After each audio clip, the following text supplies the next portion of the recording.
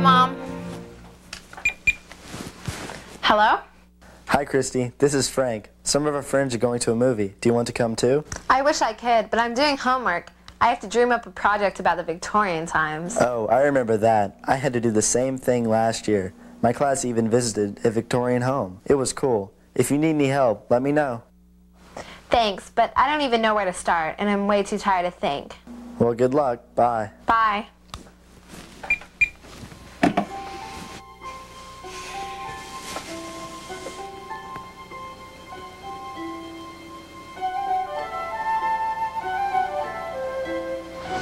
Hi, Christy. Done with your homework already? Not even close. Hi, Frank. Hi, Trudy. I need help.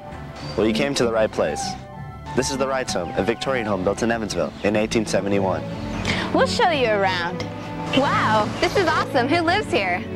Nobody now. It's a museum, but it used to be the home of the Reitz family. That sounds familiar. Does it have anything to do with Reitz High School? It sure does. Reitz High School and Reitz Memorial Catholic High School are both named for the people who lived here. I think my class is coming here on a field trip tomorrow. Then here's your chance to get a sneak peek. After we take a look around, you'll be ready for the real tour. Hey, you just gave me a great idea for my homework. I can create an I Spy game, and we can play it on our field trip. Good idea. Then you'll need to take some good notes. Ta-da! Wow, how'd you guys do that? Easy. Remember, this is a dream. I'm Johnny, and this is Joey. Hi, so what can you guys tell me about the Reitz family? The Reitz family did a lot to help Evansville grow and develop. John Augustus Reitz and his wife Gertrude built the home 6 years after the Civil War ended. It's over 130 years old. That's really old, but it's not falling apart.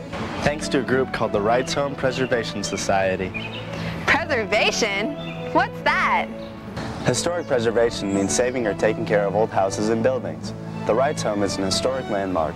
That means it's worth preserving, so future generations can enjoy it and learn from it. I can see why. It's really unusual. Look at the roof and those windows. That's a mansard roof, and those are dormer windows. You'll learn more about them when you take the tour. See what looks like stones on the corners? They're called coins.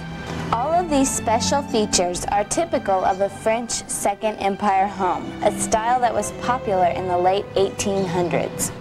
They'll be the first things to look for on my I Spy list. I'll add mansard roof, dormer windows, and coins. You'll see all sorts of unusual houses in this neighborhood. Like walking down Southeast 1st Street in Evansville is like stepping back in time. Some of the city's wealthiest families built fancy homes here during the 19th and early 20th century. That's called the Victorian era, from the years 1837 to 1901 when Queen Victoria ruled England. We're learning about that in school. Let's go inside and we'll learn a lot more about life back then. There they go again. We'll catch up with them later. As you can see, the Reitz home has been restored, so it looks the way it did in the 1890s. I can already tell it's a lot different than my house. Look at the designs on the front porch. You'll find colorful tiles called mosaics inside the house too.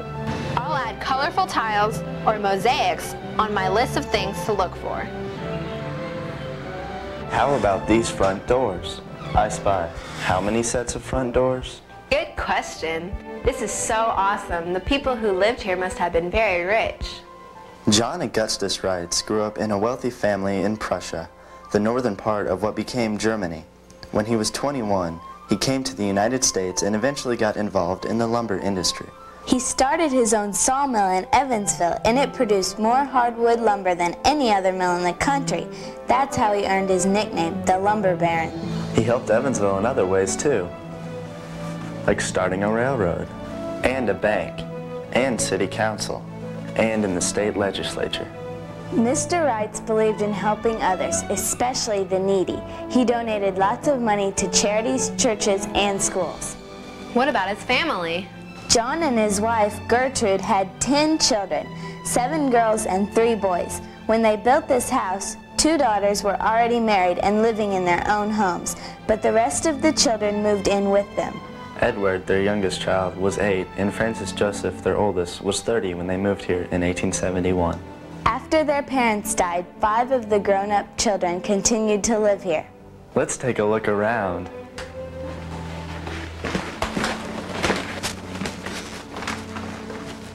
This must be the living room. That's right. Back then it was called the drawing room. It was used mainly for special occasions, like funerals and parties. I can almost picture it. I hope I'm not seeing ghosts. It's only a dream, right? No one's ever seen ghosts in this house. It's just your imagination. It's fun to imagine what life was like back then. The chairs without arms must have been for the women so they could sit comfortably in their long dresses and full skirts. In every room, you want to look down at the floors and up at the ceiling. They're all different. This ceiling looks almost like a carpet. Good eye! It's hand-painted to look just like the rug that once lay on the floor. And look at the fancy mantle. You'll see lots of fireplaces and mantles throughout the house. I wonder how many we'll count. You'll also see lots of pictures of family members, like this one of Louisa, the Reitz's youngest daughter. I spy how many pictures of the Reitz family? I also spy Joey and Johnny again. Look at these mirrors on both sides of the room. They're huge. And they make the room look even larger.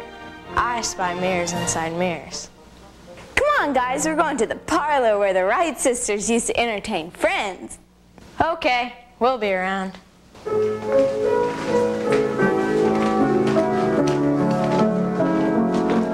I spy another piano.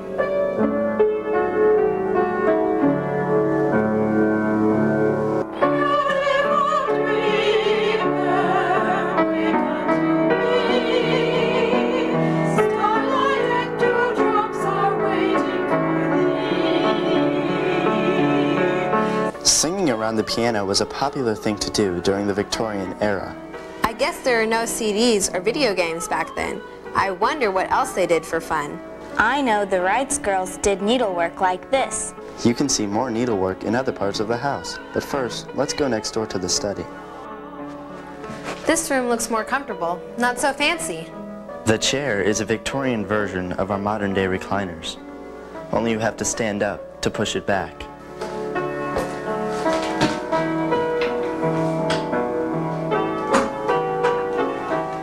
The mosaic table is probably from a trip to Spain.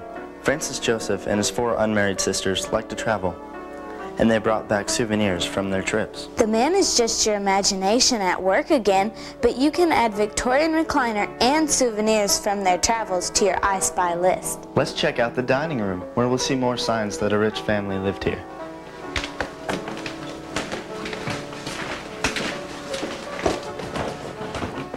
This is the formal dining room with its French chandelier, fancy furniture, and pineapple wallpaper. Pineapple? Why pineapple? It's a symbol of hospitality or welcome, and another good thing to add to your I Spy game. Oh look, another dining room. This is the breakfast room, where they ate their everyday meals. Hey, where's the kitchen? It's just across this hall. In Victorian times, wealthy families had servants who made the meals. So this is where you two have been?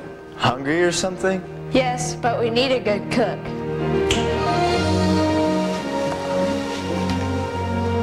Now that's more like it.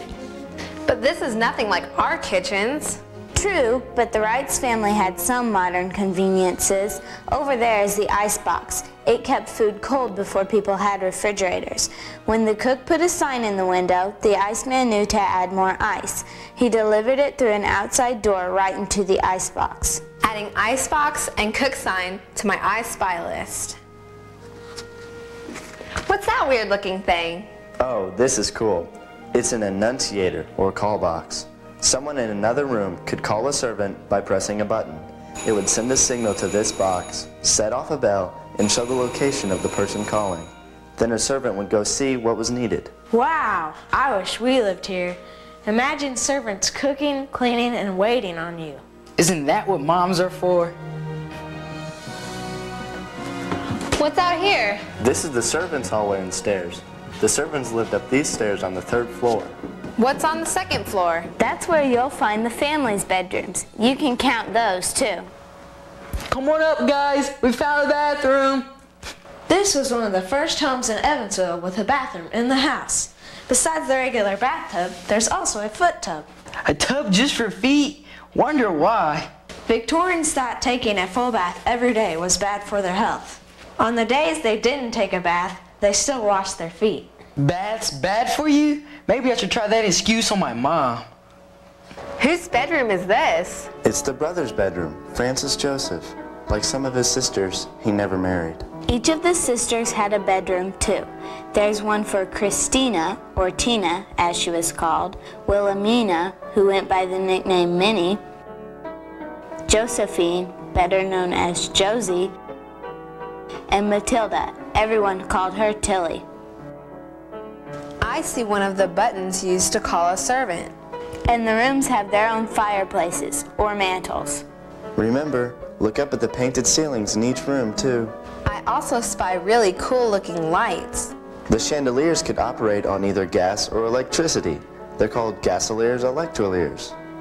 On this floor, you'll also find the sewing room, where a seamstress made clothes for the family. And don't forget, there's a basement in the Reitz home too. That's right. This is where the servants did their laundry. It's about time you did some work around here. Thanks for showing me around. You've helped me a lot. Now I have a great I Spy game to turn in for my project. It's been fun. Tell Johnny and Joy I said thanks. You're welcome. Come back again and we'll show you some more. Oh, I will. Hey, weren't you guys going to see a movie? Christy, wake up. You've got to finish your homework. Okay, Mom. I think I know what I'm doing now. It's a little something I dreamed up. Or was it a dream?